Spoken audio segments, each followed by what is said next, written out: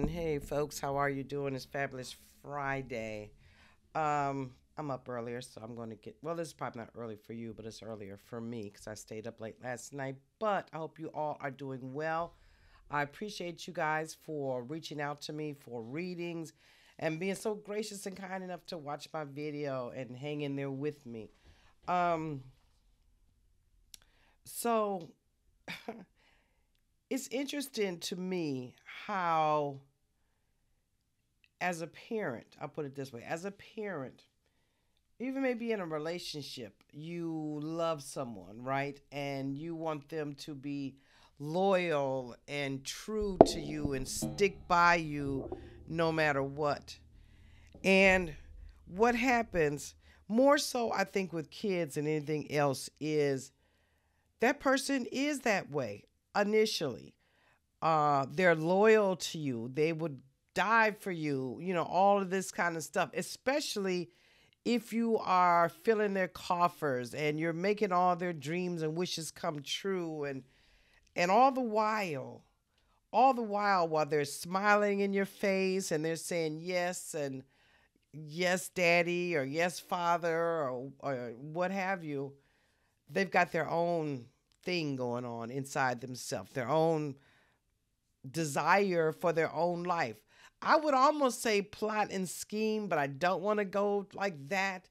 But they have a desire for their own life. They want to be able to express themselves without it always having to be in alignment with what mommy or daddy say or do. Because the truth of the matter is, our children come through us, and that is it. And we do our job as basic training, and then once they graduate high school, they are on their own. Some of them get that, some of them don't. Some of them make right decisions, some of them don't. Time will only tell. Time will tell. But imagine you do all the stuff and you graduate high school and you get some little degree or whatnot, just any old kind of degree that, maybe daddy can pay for. And you do that stuff. And then you appear very loyal, as it is to your advantage as an adult. As long as daddy is still having manufacturers in China make your things, as long as daddy puts you and your significant other into the White House, your spouse working in a key position without being vetted at all was able to skip through and all of that because daddy could do it, right? And then you get tired of it. You get tired of hearing your name on the news all the time, maybe wrapped up in stuff that you did or you didn't do. You get tired of your husband always being caught up in stuff.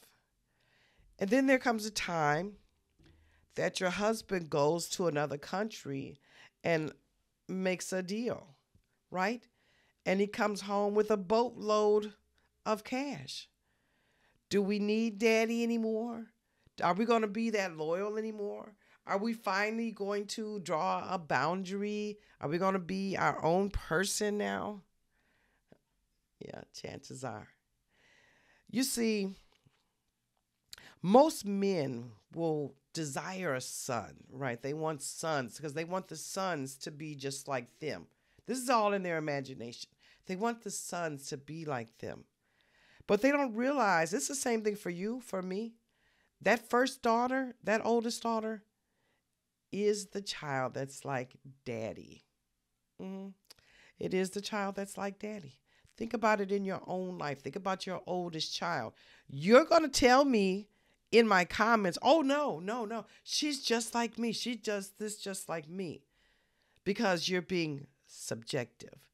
If you step back and zone out a little bit and be a little objective, you'll notice that she's got quite a few ways more like daddy. And if daddy isn't there, then there are ways that you're not familiar with. Your side of the family doesn't do that or do this.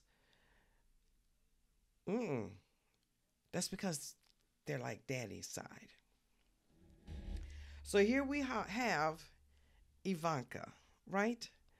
Uh, the quintessential prima donna, daughter of the president that really wanted to be the first lady, who had the audacity to fix her mouth to say that mess and keep on strutting like it's not anything, who's got a whole new false face, because she paid to look like that. They all did. All the kids went up under the knife to look the way whoever wanted them to look, because whoever wasn't satisfied with the way they looked helped with that cost and those expenses. Here we are, and now it's time to pay the piper. You knew daddy was a shyster. You didn't know no when you were young or when you were 12 or 14. But when you got to be about 17 or 18, you were listening around the house. You know how we girls do as teenagers. Mom's on the phone, or maybe mom and dad is having a private conversation or what have you. And we walk up on it and we take a little gander, a little listen. We want to see, we want to hear what's going on. So I think that you did know. You knew about a lot of things. You knew who your daddy was. hmm You stood behind him in all that wrong. Yeah. And now, New York fraud case, they want you to come out and speak. And your brothers, the Dumb and Dumbers, they said, no, no, not going to do it, can't do it, won't do it, whatever, whatever. You said, let me get down there. I'm going to beat everybody to the punch. And that's what you did. That's pretty shisty. That's pretty slick, Ivanka. Let me tell you, girl, that was pretty shisty. You knew the truth was coming out. You knew this duck, your daddy, is cooked on many levels. Your inclination was to get yourself out of it. You had a plan and you acted on that plan to let me get down there right away. It's me, it's Don Jr., and the other one. And the three of you. And you said, I'm making the move first. And you did. You move with swiftness, trying to claim your impunity, your innocence. You didn't have anything to do with it. You didn't sign anything, is what you said. You didn't know nothing about that. You didn't sign anything. But wait a minute. Weren't you signing things in 2012? You didn't sign anything, any loans or any this and that in 17, but what about 2012?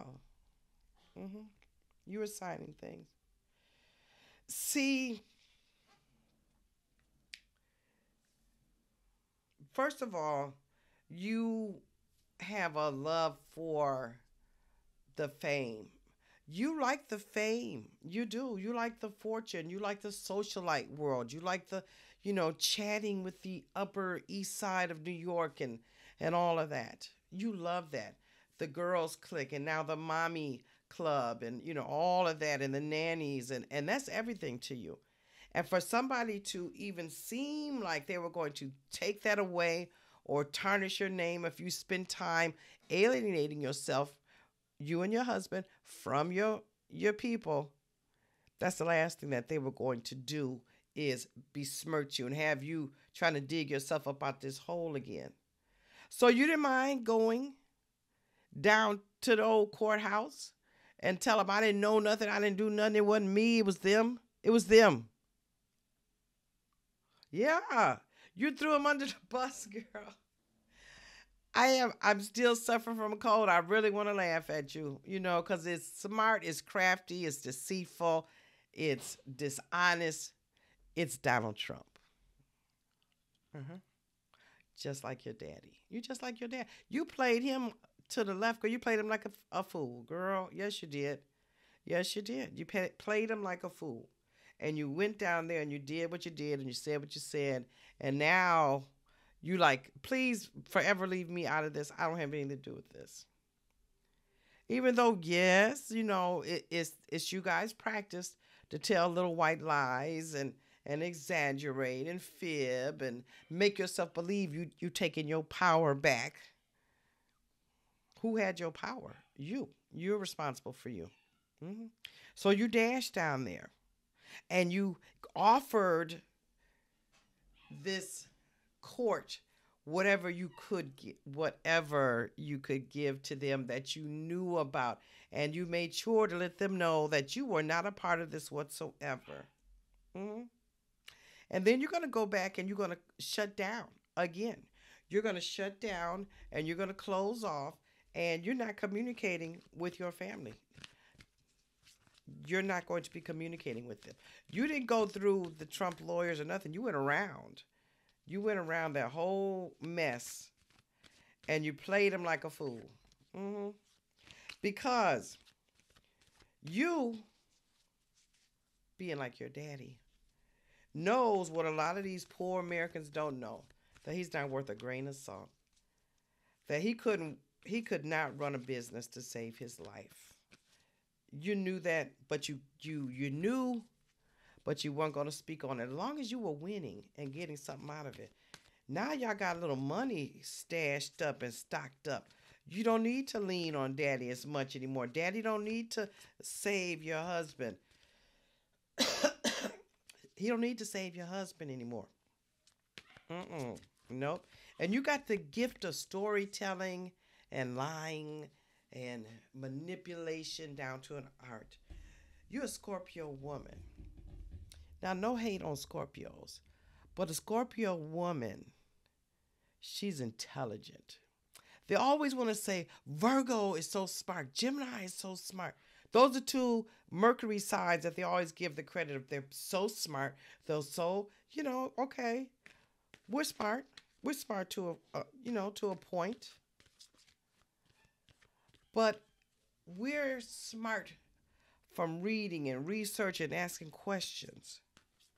Scorpios are smart from living life, from keeping their eyes open and their ears open, for not trusting everybody. They're not naive.